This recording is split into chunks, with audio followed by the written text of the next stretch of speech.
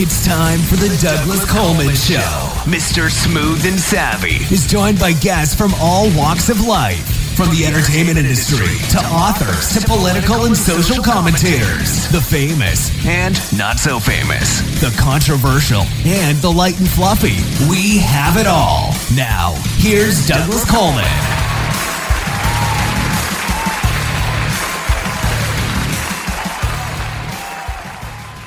Okay, please welcome to the Douglas Coleman Show, Christopher Korman.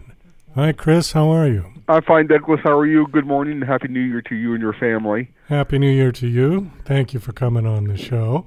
Nice it's my pleasure. So I guess right off the bat, we got to tell people that you are the son of the late Harvey Korman.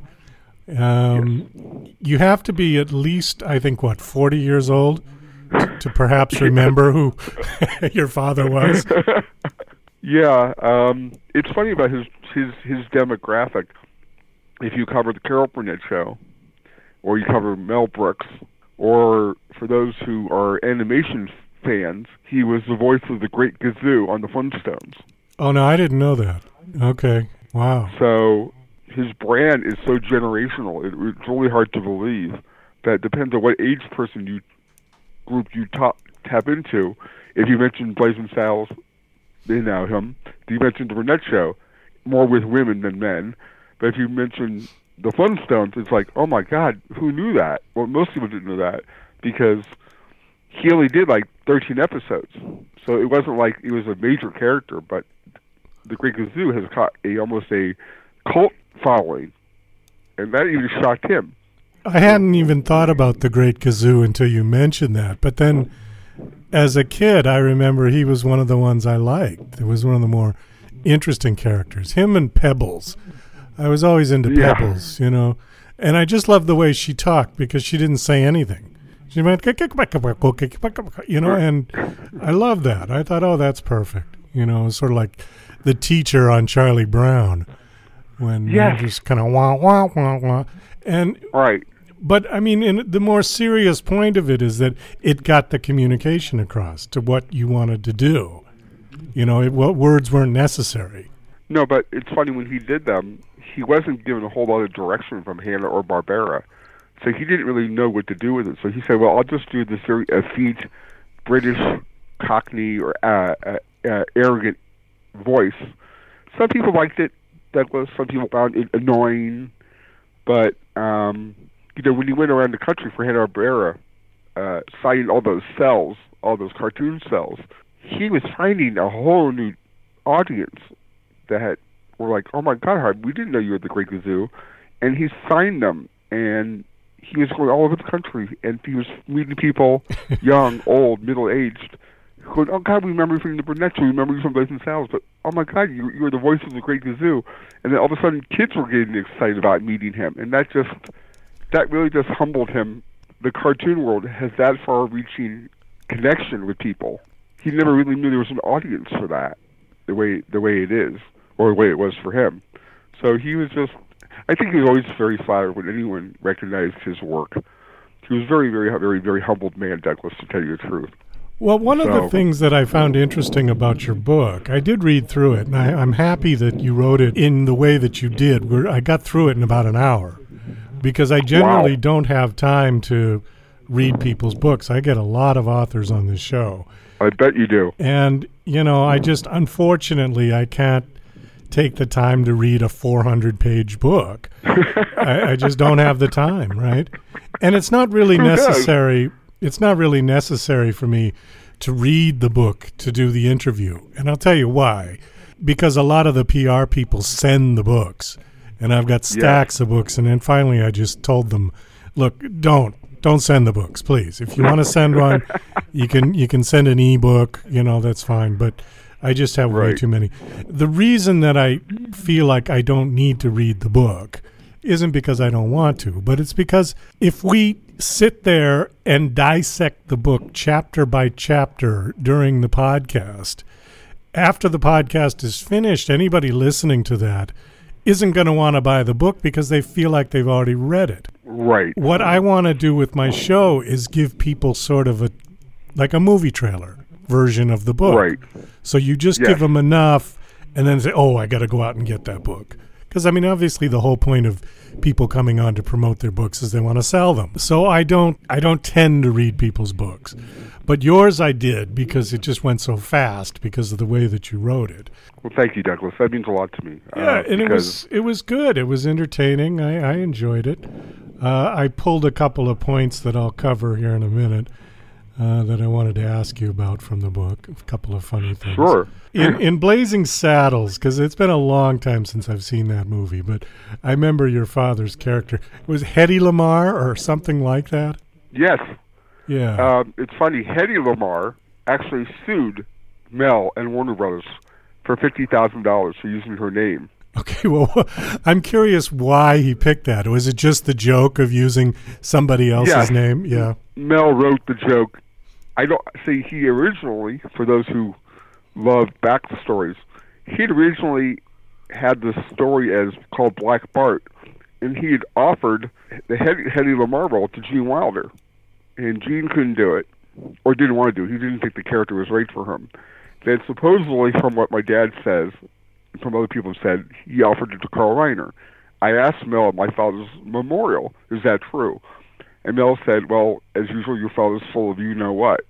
I never offered that role. Anne Bancroft had seen your father on the Burnett Show, Chris. And Anne came to me and said, you should use the guy from the Burnett Show. And Dad and Mel had never worked together. Carl and my dad had known each other. But he didn't know what kind of chemistry Mel and my dad was going to have. So it's a crapshoot.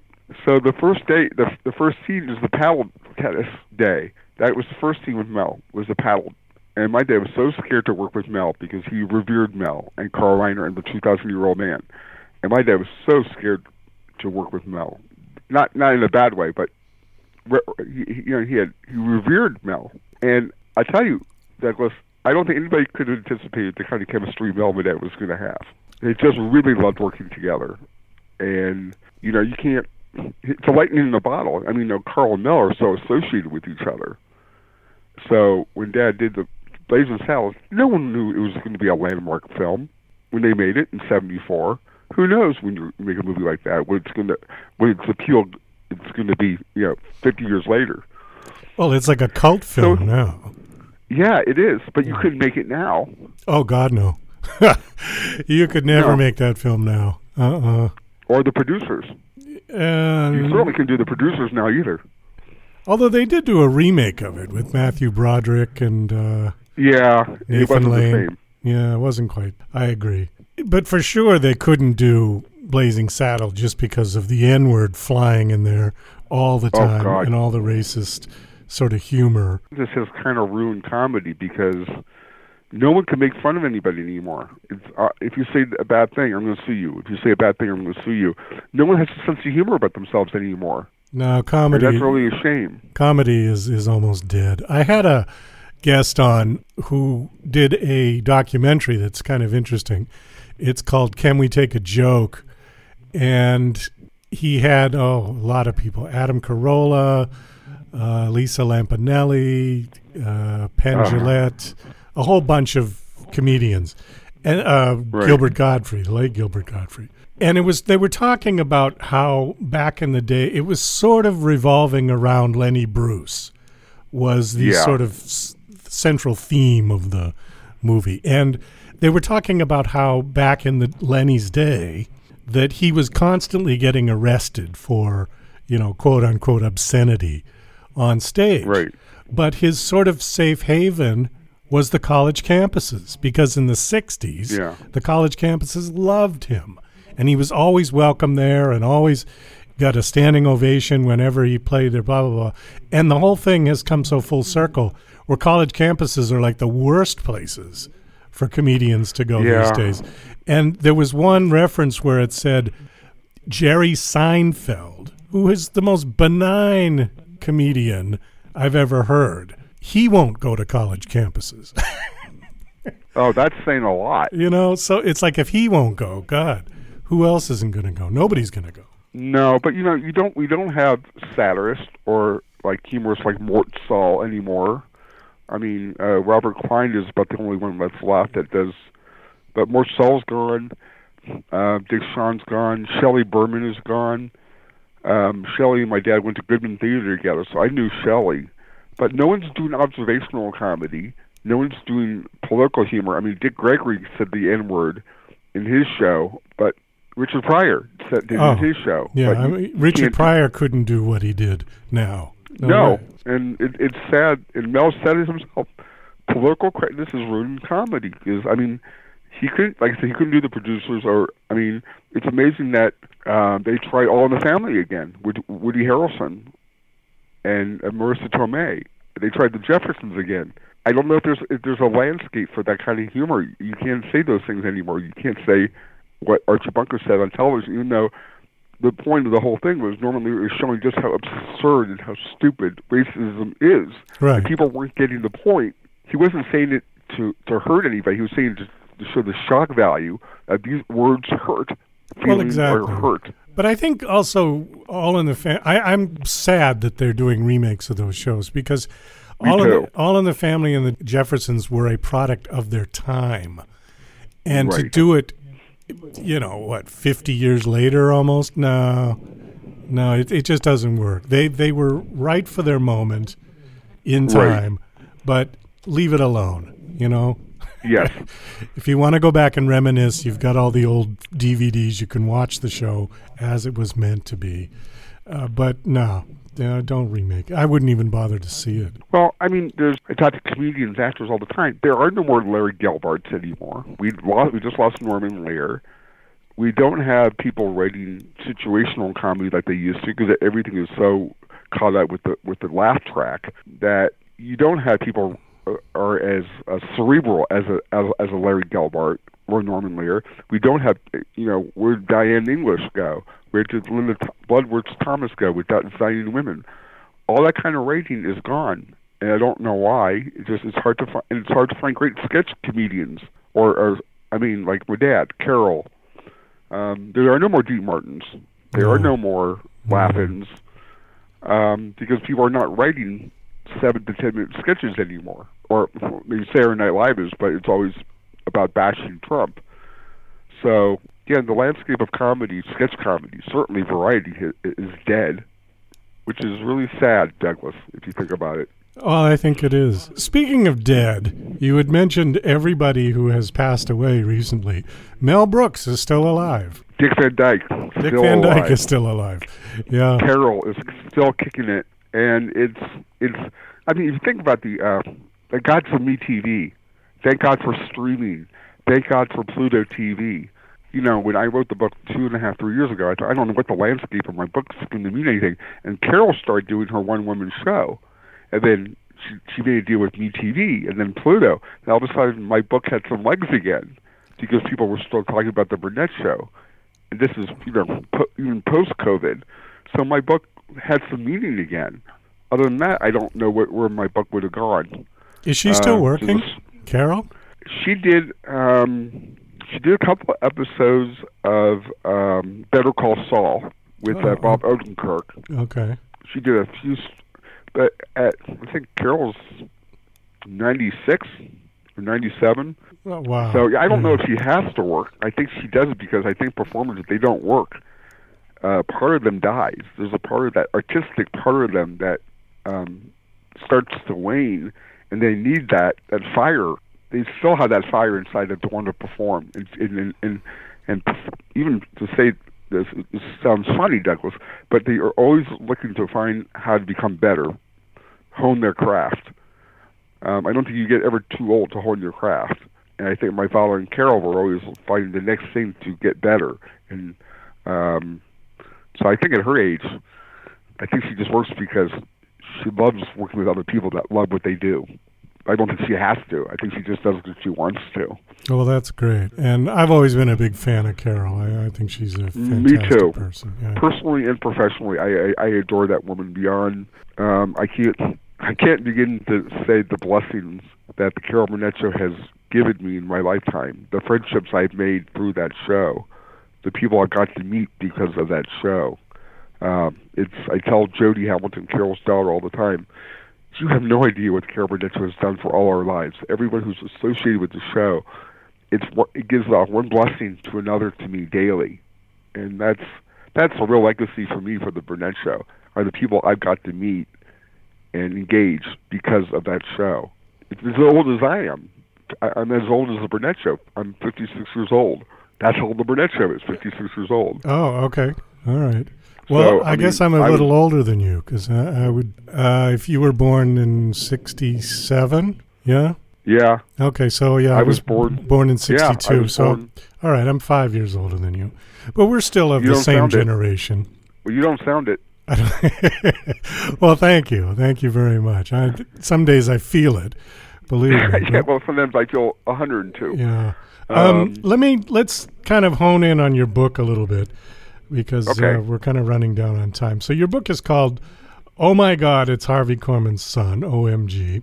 And the one thing I found interesting about your father was that he started out really wanting to be a serious dramatic actor. Yeah?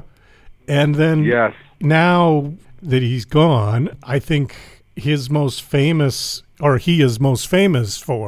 the Carol Burnett Show, probably. Carol Burnett's on Blazing Saddles are his... Or his work with Carol and his work with Mel. Some people do know that he did some Pink Panther movies. He did two Pink Panther movies. But, yeah, his work with Mel and Carol are probably what people associate my dad with Carol and Mel. And Tim, probably more than anybody. Because he was on that show from the beginning to the end, wasn't he? No, he left after the 10th year. Carol stopped the show, and then somehow ABC said, "We'll pick it up," and she did a hybrid 11th season, and she didn't do as many shows. She had Steve Lawrence, and she had Ken Berry, Dick Van Dyke, and other people on. Dick was on the last season from September to December. That he left the show because he just didn't feel comfortable doing the show, because they were basically giving him rehashed material that they'd given my father to do. And that's not Dick's forte, and he felt uncomfortable. They were winding down, but my dad went off and tried his own shows, and he found out what other people found out, like McLean Stevenson, who's a good friend, and Tim found out they weren't stars, Douglas. They were good character actors. They were great sketch artists. They were great supporting actors. I don't mean to say that in a demeaning way, but my dad wasn't Gleason, he wasn't Jack Benny, he wasn't Carol, he wasn't John Ritter. They had that certain something that drew you to them. But there were certain things about my father that was appealing. He just wasn't a star like Carol, like Gleason, like Benny, Right. But he went to Goodman Theater. He studied, Shakespeare. He studied with Uta Hagen. He studied with Herbert Berghoff. I mean, his idol was Laurence Olivier. There you go. It was funny when I was reading through the book, and that part about where your father wanted to be a serious dramatic actor, he ended up being probably most famous for, like you said, Blazing Saddles and Carol Burnett. I thought of Maurice Evans, who was a Shakespearean actor, but is probably most famous for being Elizabeth Montgomery's father on Bewitched. Yes. So it's funny how... that's a very good actually parallel, because so many actors come to resent their success in one medium because they get pigeonholed or typecast. And it was sort of like, John Ritter, you're Jack Tripper, Larry Hagman, you're J.R. Ewing, Harvey Korman, you're Mel Brooks, you're Carol Burnett. And my dad said, I'm more than that. I mean, he did a Shakespeare show back in '58, and Betty Davis and Charles Lawton came backstage, and they lauded my father as the next Olivier. And that was very touching to my father. And then when he got to meet his idol, they had to peel my father off the carpet, because he couldn't believe that Laurence Olivier came backstage to the Burnett Show, and my dad had no idea he was there. Nobody knew. And Lawrence said, "Oh, Harvey, I've been a big fan of yours for years." And my dad couldn't believe his idol knew who he was. Oh, that's great. Because my dad just saw himself as, and the pecking order of this industry, Douglas, is really funny. It's theater, movies, television, and how they see legitimate acting. So what he considered when he was doing sketch comedy was, I'm not equal to those other performers like Cary Grant and Burt Lancaster and all these big movie people. I'm not equal to them, Well, I think even back in the 60s when we were talking about Bewitched, I know Agnes Moorehead had real reservations about going on that show because they felt television was a big step down from where they were previously. But they gained a whole new audience. I mean, I saw an interview with Katharine Hepburn on Dick Cavett, and she said that this was the first time she'd really had come on television, that she had resisted it because she thought it was beneath her to go on television. Yeah, well, if you look at all the people who did not do the Tonight Show for that reason, was you never saw Cary Grant. I don't think you ever saw Cary Grant and certain actors on the Tonight Show because they didn't want people to think, oh God, they're not articulate, they're not smart enough, they're not bright enough to engage Johnny one-on-one. Yeah. And yet Jimmy Stewart was on the Tonight Show. Oh, many times. A lot of big stars were. Yeah. So I think certain performers didn't want people to think, oh God, they're so boring as people. Jack Lemmon went on the Tonight Show. I mean, so many great people, and a lot of people who they were on the Tonight Show, either Johnny knew already, and so there was a comfort level. And speaking of my favorite people, Jack Lemmon was one of the dearest people in the whole world to me personally. I adored that man beyond words. Yeah, it's really. My dad always kind of resented that he got pigeonholed as. And don't get me wrong, he loves Mel, he loves Carol, he loves Tim, but he always felt like he got pigeonholed as just, oh, you're that guy from the sketch show, you're in your Blazing Saddles, and he could do more than that, but the casting people in the industry didn't see him that way. So I think that's his only lasting, if he had a resentment, if any, it was that he didn't get a chance to stretch his legs and become a dramatic actor. It's funny like that, too, because another one, I mentioned Maurice Evans, but another one that we were talking about, the show All in the Family, was Carol O'Connor. You want to talk about getting pigeonholed. Yeah. I mean, nobody could look at him and even say, hi, Carol. It was Archie. He became Archie. Right? Well, you think about it, Mickey Rooney was originally up for that role. Oh, really? I didn't know that. Mickey wasn't going to touch that role. Because he knew that would have killed his career. And yet, Carol went on to do in the Heat of the Night, but he tried to get away from the Archie role. John Ritter with Three's Company. If you think about it, Billy Crystal was up for that role. If you flip-flop John Ritter and Billy Crystal, you put John Ritter on Soap and you put Billy Crystal on Three's Company, I don't think it's the same show. No, I don't think so. Although John Ritter did go on to do, I thought he was brilliant in Sling Blade. Oh, he's wonderful in Sling Blade. Yeah. So that haircut was just brilliant. I mean, oh my God. John's first wife, Nancy Ritter, is dear friends of mine, and they did Love Boat together. My dad and John worked together quite a few times in their life, and John and my dad were very, very close friends, and I miss John so much. He died. One of the most great. Died rather young, unfortunately. Very young, and he had so much more of a life to live, and he was just really one of those guys that you cheered for. You didn't resent his success. You cheered him on. I said, I'm so close friends with his first wife, Nancy Ritter, and we talk about John, my dad, a lot. And, I become friends with Howard Murray, Jan Murray's son. Oh, okay. And Karen Knotts, Don Knotts' daughter, and Lisa Hackett, Buddy Hackett's daughter. And, it's funny, in all the years our fathers were alive, we never met. I never met Lisa Hackett. I never got to meet these people's siblings, but we correspond on Facebook. The whole genesis of the book really, which is kind of funny, is when pre-COVID was, the point of the book was, and my wife said it best, is you should celebrate the father and the husband in correlation with who he was as the artist. So people saw him as more of a complete person, a relatable person. So you should weave the stories in between show business and who he was as a father, and he was an advocate for my learning disability, because that was going to be a more attractive approach to the book than just telling fallacious stories, which I wasn't going to do, because everybody does that, Douglas. That if I humanized him more, it would be more relatable, and I could go out there in the public and do speaking opportunities and talk and share what he meant to me as an advocate for my learning disability, instead of just talking about Carol and Mel and Tim and all the time. And I don't mind talking about that, but that's not who he was. I wanted a more balanced interpretation of who he was. Well, I think you got it, because that's what I picked up from the book, was this real sort of personal insight.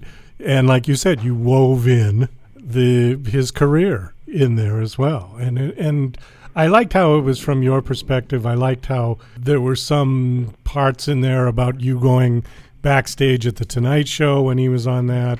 And I mean, those kind of stories are interesting to me. Let me pick up on one of them that I thought was funny. You had mentioned something about your father in a tiny Honda.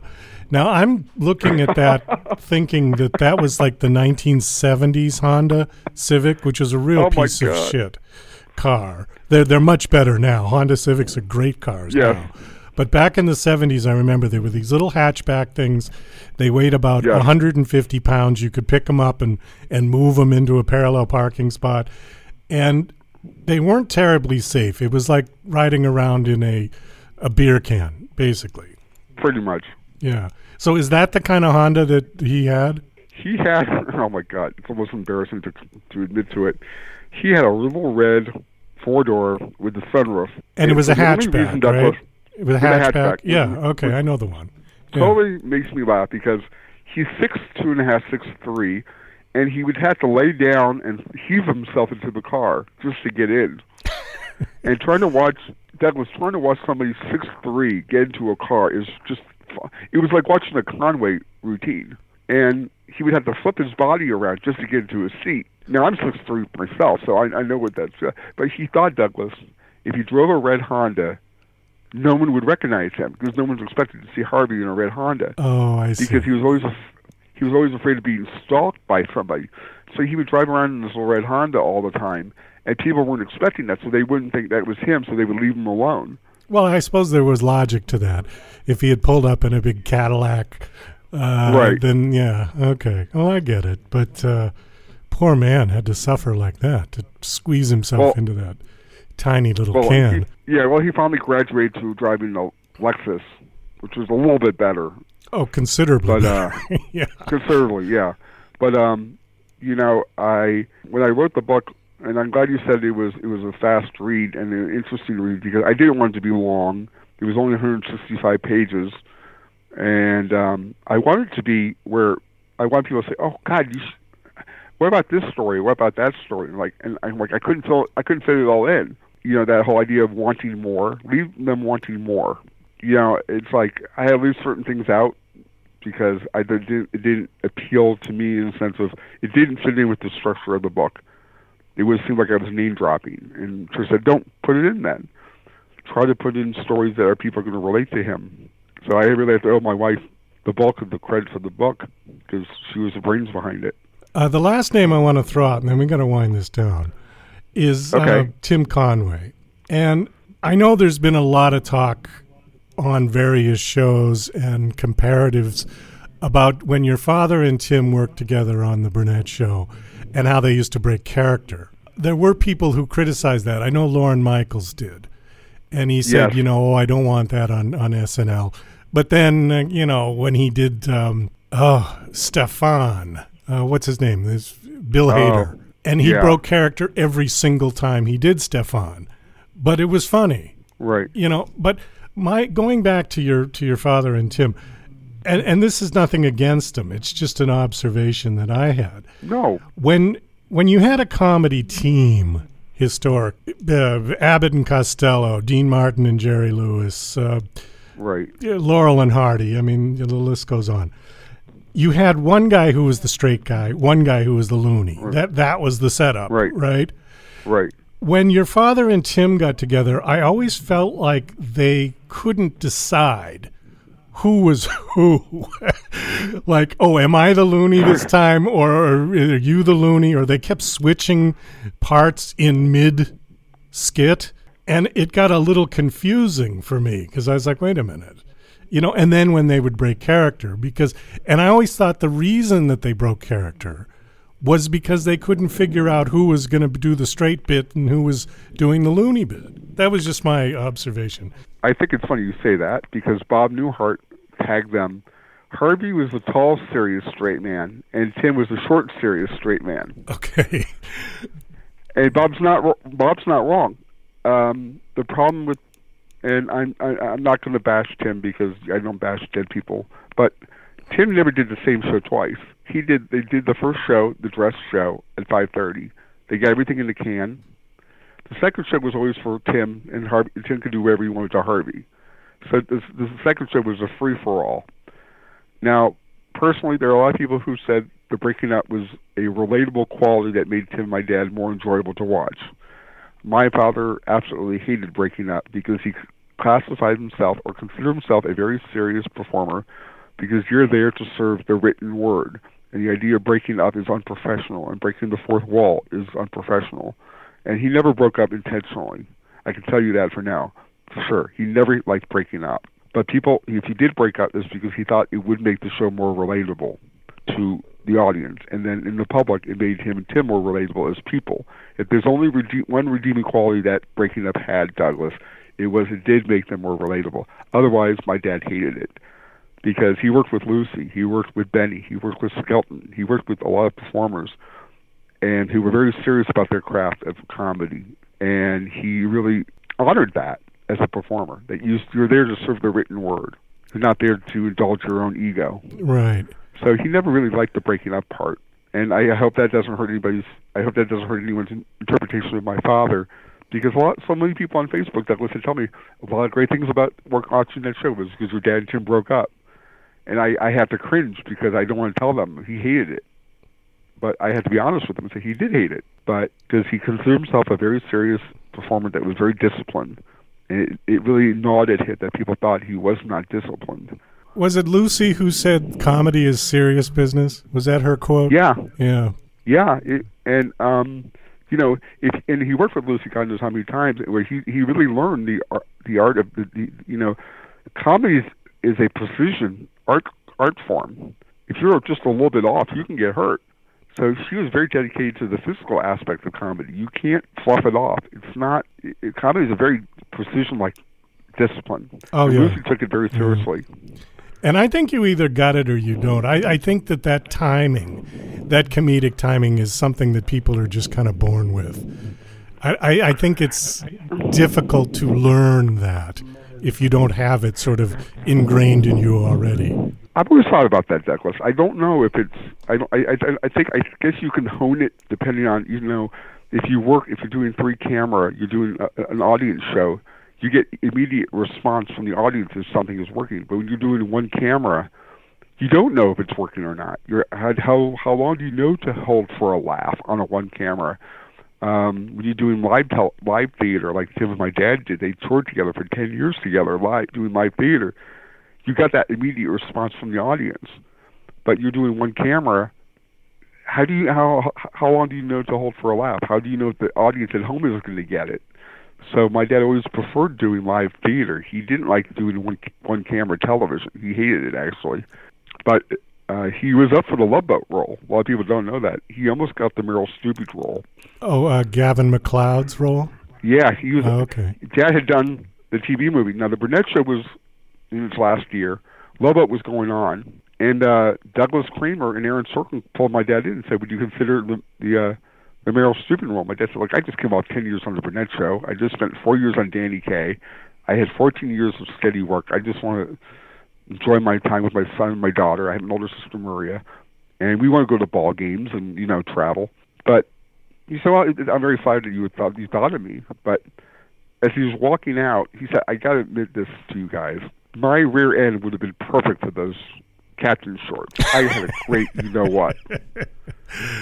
That's good. But I cleaned that up because I didn't want to say the A word on your show. Oh, that's all right. It doesn't matter. Anyways, Chris, we do have to wind this down, I'm sorry to say. Okay. The book is called, oh my God, it's Harvey Korman's Son. The book is out. It was released in 2020, right? Yes. Okay. Give out a website. Do you have a website for the book? You can go to www.bear, BEAR, Manor Press, or you can go on Amazon.com and look it up.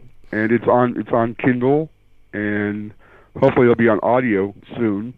You can find it on eBay as well. On eBay, okay. You can find it on eBay or Amazon.com or bearmanor.com. Okay. And if people want to go to my doctor, my dad did a movie called Oh My God, It's based on a true story. It's like an airplane movie. And my dad's character was Dr. My Ear. So you can imagine how many jokes they got out of that joke, Dr. My Ear. So I named a website called Dr. My Ear, and it's a tribute page to my father on Facebook. And they can go to Facebook and find me. It's called Dr. My Ear fan page. And I post stories about my father and videos of my father's best work. But it's basically a site for people who love pulp culture, Douglas. The lost art of laughing, Danny Kaye, Dean Martin, laughing, just pulp culture. I cover music on there. And it's just a chance for people who never got to meet my father to engage me and ask me questions and talk to me about the Burnett Show and Blazing Saddles and feel like they have a chance to connect with my father through me, and that's why I have the page. Okay, great. Well, listen, Chris, this was a lot of fun talking to you. I know we could have gone. It was a lot of fun too, Douglas. But best of luck with the book. I hope it does well. You too. Thank you, Douglas, and thank you for having me on your show.